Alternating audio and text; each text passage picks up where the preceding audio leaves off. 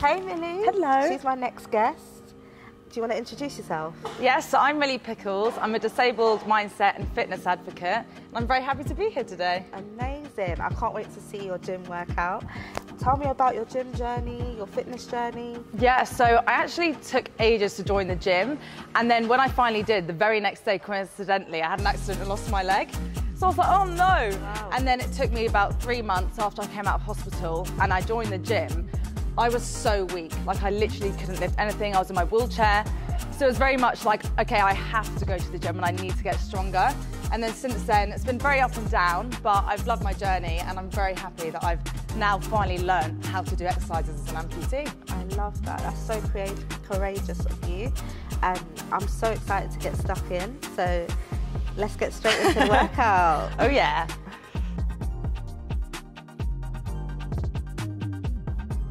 So today I want to show you hip thrusts because this is really important for me to target my glutes, but it is actually really difficult for me to do it. Okay. So, yeah. I feel like I love hip thrusts myself. It targets the right muscles. Yeah. What do you think?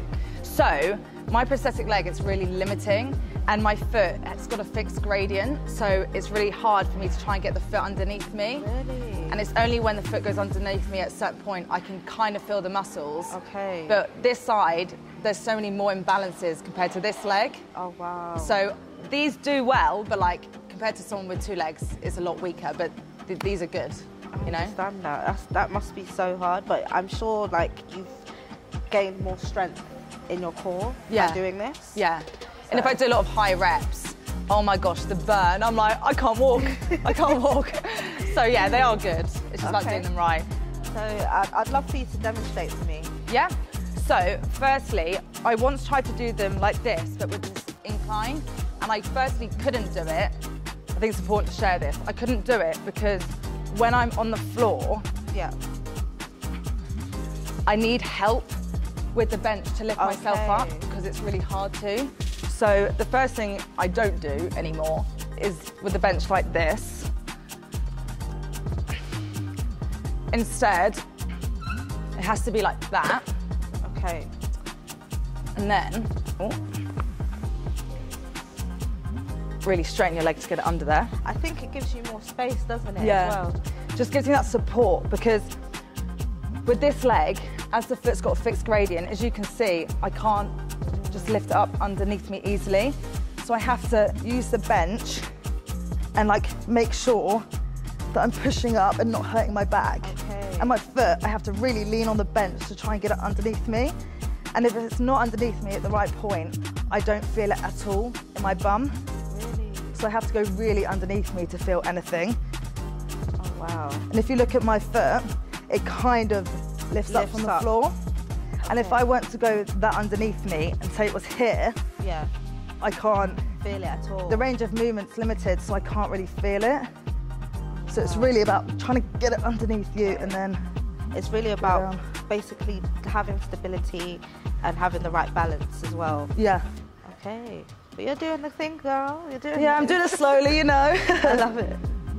Yeah, that's the first one. Can I give it a go? I want to give it a go. Go for it, girl. I love this. So I'm in my element right now. Okay. What do you usually lift? Around this. Yeah. I've done 40, but it's been a while, so let me go a bit lower. But I usually do this, literally the exact same thing. Oh, how perfect. Yeah, so it's all about finding ways to adapt. 100%. Okay. Okay. I think someone places it on me usually, but okay. Do you want me to help? Should be okay. Is it when you're at the top and then someone comes on? Yeah. Do you want me to do it? Okay, yeah. Oh, if I can even... the thing's coming off. Do you want to grab that? Yeah. Just place it on me. I'm stable now. Okay. Yeah? Yeah. Okay. Woo!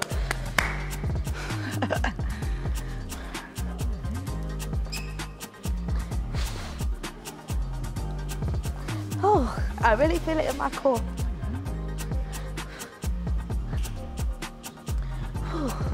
Okay, we got the shot. Got the money shot. When I lifted that up then I was like, whoa. Huh? Okay, thanks for showing me the hip thrust. Let's move on to the next exercise. Moving on, show me what you do on this machine. So the leg curl, I really need this because of my hamstrings, and with running, I've had many injuries before where my hamstrings are because I can't target or stretch this area.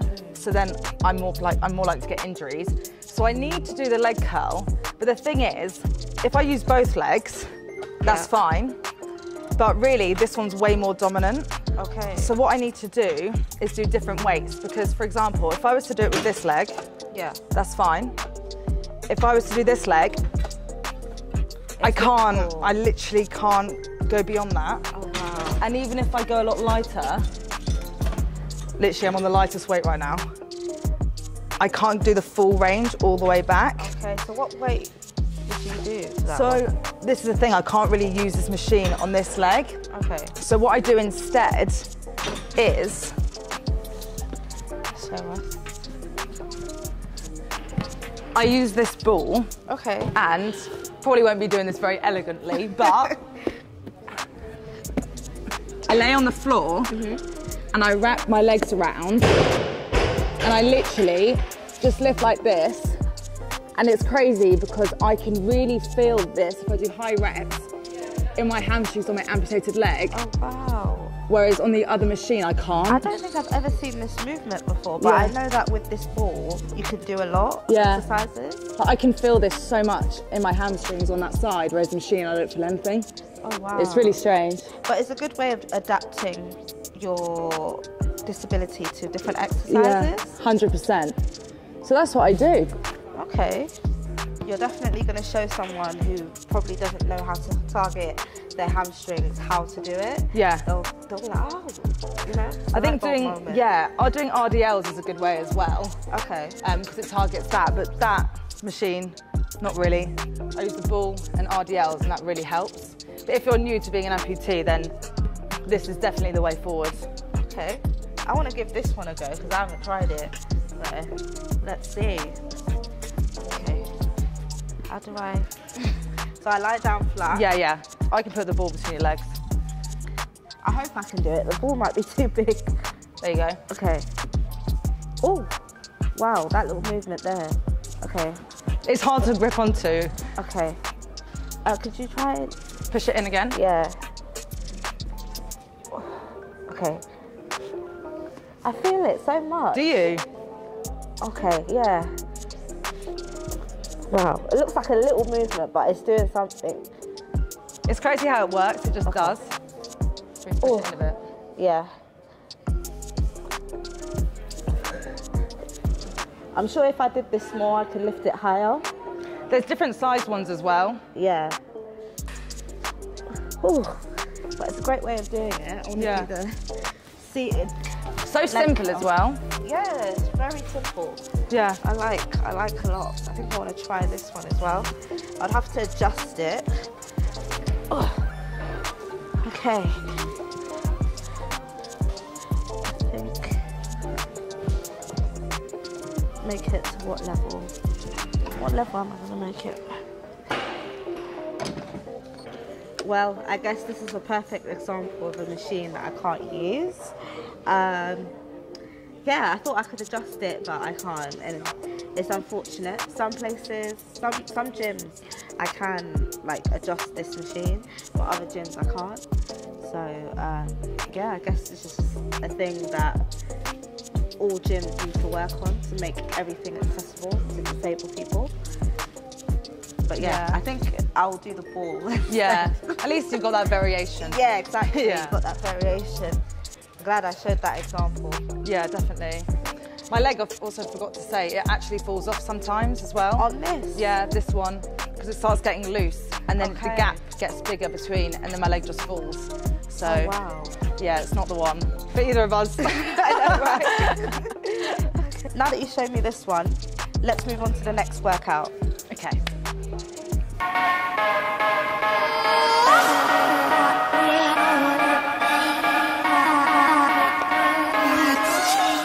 Okay, so we've got the leg press. This is one of my favourite leg exercises by far.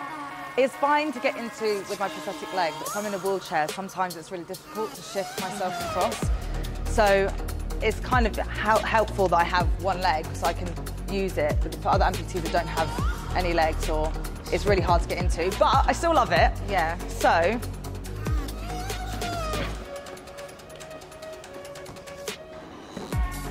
what part of your leg does it work? So it depends where your feet are really, but it does your hamstrings and your glutes and your quads. Just depends where your feet are. Okay. But I find it easiest to have my feet here because if I'm here, as you can see, there's a gap. Yeah. And I can't push properly. So I usually just have my feet and that here. works your glutes. Yeah. And your hamstrings. And I really focus on my mind-muscle connection because I can't feel much here. Yeah. I have to really think about my glutes and those muscles to make sure that they work.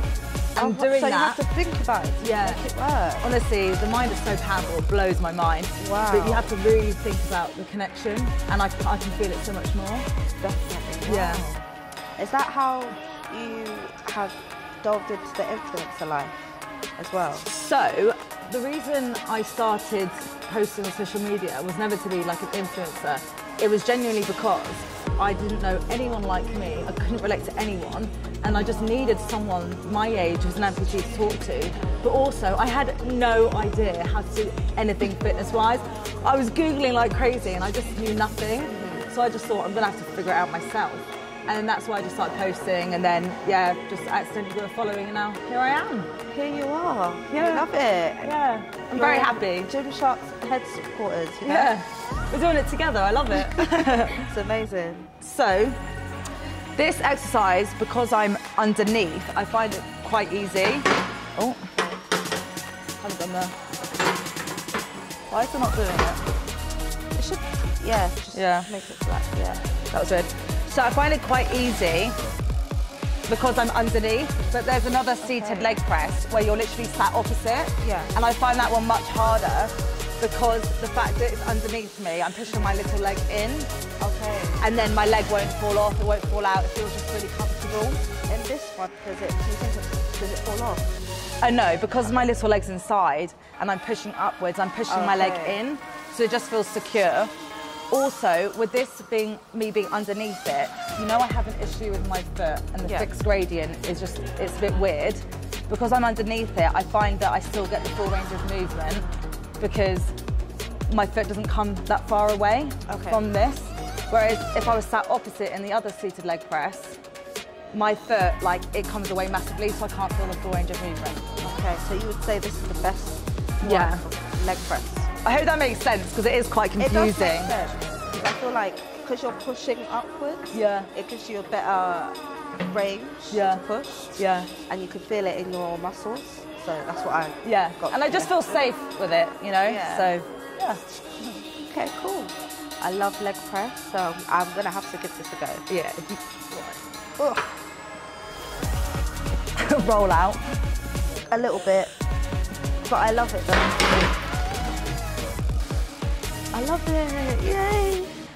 I feel like this is the first leg press I've ever used that I don't need to adjust too much. Because usually I put blocks at the back so that I can get closer to it. Yeah. But this one I don't need to. It makes me happy. How are you finding the individual? It's different. I feel like it's more challenging. Like, I have to concentrate more, but it's good. It's working it. Wow. Woo!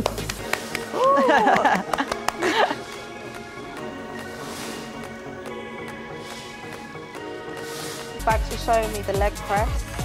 Wow, my legs are feeling pumped. Yeah. They're feeling something through them. But I'm looking forward to doing the last exercise.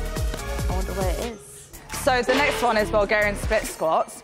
So I have really poor balance. So if I was to do a lunge, for example, it's like, I find it really hard. To be honest, I'm quite impressed by this. Okay, I'm like, it's not that bad, girl. Yeah, it's like, it's fine. It's just my balance is so bad.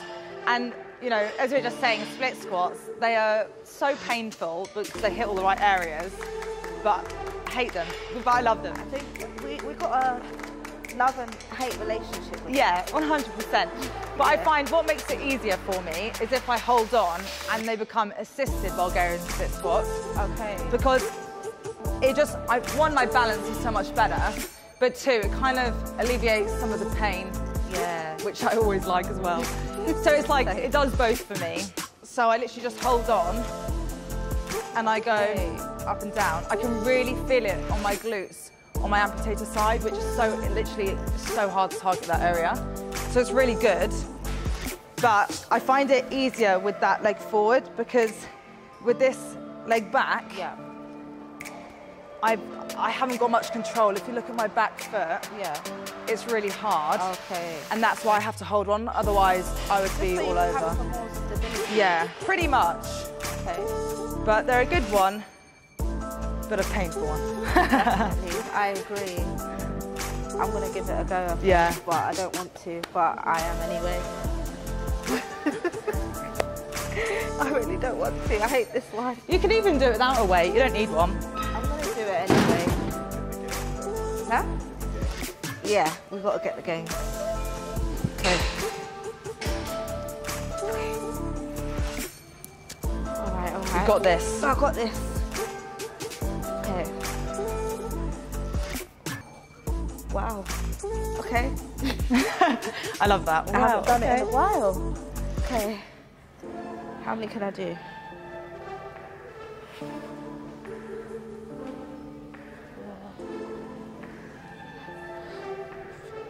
If you were to not do them assisted, would you find it hard to balance?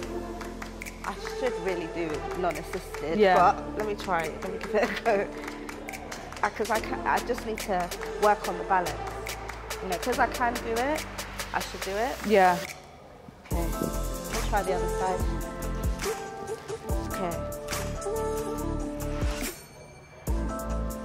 Yeah, I don't, maybe I need a heavier weight, but I can still kind of feel it. Yeah. Whew. I feel it in my core, my legs, my glutes. Yeah, it's good for that. Oh my God.